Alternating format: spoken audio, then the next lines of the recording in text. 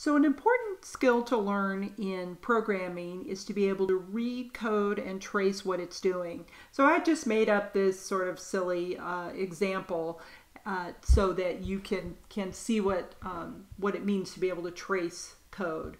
So if we look at this example function, it is taking an argument, which is a picture or an image. It is looping over all of the pixels in that picture. We're getting the current red, the current green, and the current blue values and saving them each in a different variable.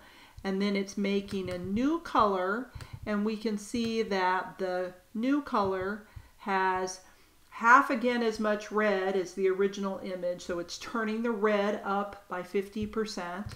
We can see here, anytime we take a color value and subtract it from 255, we're negating it. So it's negating the green, and then it's taking the blue and it's dividing it by 2. So it's halving the amount of blue. So 50% more red, half as much blue, and then it's negating the green. So this is going to make for a pretty odd looking image. And then it's taking the pixel and setting it to this new color.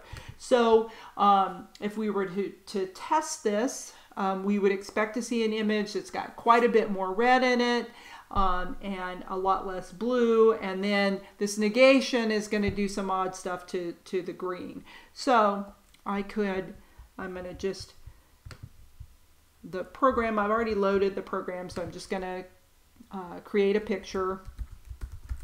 And just like we've seen in some of our other functions, we can do a little shortcut here. I can make a picture, and in the make a picture function, I can call pick a file.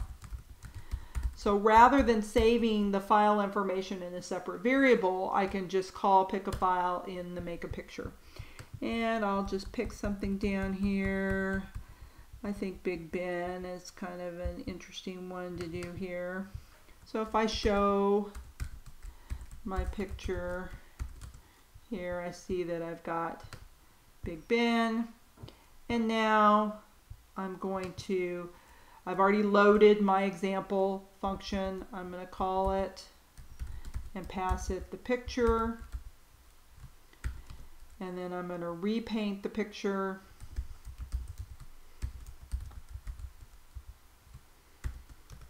And I see that it is a lot more, has a lot more red in it, a lot less blue, not much blue at all. And then I can see that this negating the green is made for a very odd effect here.